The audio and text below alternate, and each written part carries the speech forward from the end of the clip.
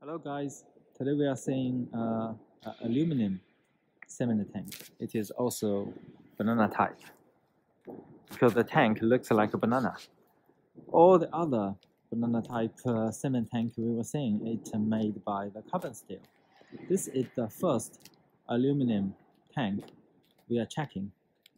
So you can see on the tank body, you can see the name of the production supplier, and also you can see some information about the standard of this material and also the size of the material. From here you can see the welding seam of the aluminum is quite beautiful. Let's go back to the front and have a look at the braking system and the electricity system. Same as all the other trailers. This one is also using the outer side air source for the tank body. You can see the pipeline is also lined in the left side of the trailer. Because it is aluminum, so after of the welding, we use a lot of bolts and nuts to fasten it, such as the king pin. This is a 3.5, which is a 90 millimeter diameter king pin. And this is the landing gear, and that would be the side protection. One direction air valve and safety valve. We have seen this a lot. A ball valve. This is the inside air chamber to give pressure for the pipes inside. Here is the landing gear. You can see the brand of the landing gear and the menu of the landing gear.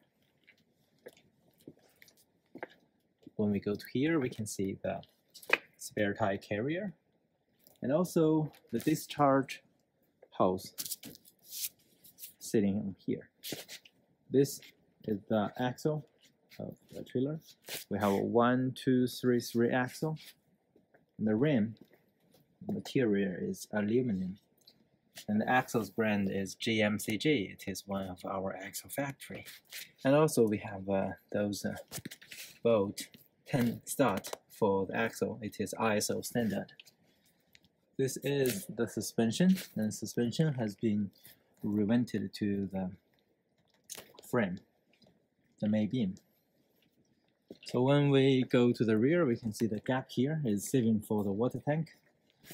And at the bottom, we can see same as others. We have a leaf spring and U-bolt. It's like adjuster. All the things we have seen a lot, many times previously.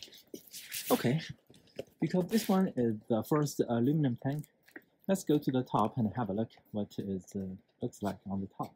If we get on the top, we can see the two manhole, one in the front, one in the rear. In the two sides, we have the catwalk for the people to have the safety passage on the tank. And also at here, we have one pipe going outside with the ball valve over there. Those are the width indicator light to show the width of the trailer. Let's go down from this. So we get off from the top. We can see our company brand is on the side of the tank. This is a huge industry zone. We have a lot of different sub-brands in this factory, making different brand trailers.